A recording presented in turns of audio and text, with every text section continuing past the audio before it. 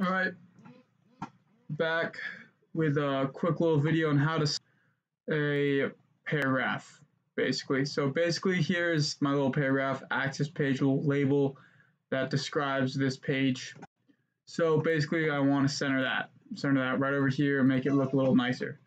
So all you got to do is you go to this code over here and go to access page. You go to source obviously first, and then you're going to go to pages and access page. And then from access page, you will find the little paragraph access page, which I put in. And to center that, all you got to do is put the following lines of code in. So here, so basically div class equals text center. So that allows you to center the text. And this allows you to make the text a little better looking. So there's other different, what are they called? Different text that you can use, but I just chose text H6 because, you know, just thought it looked good.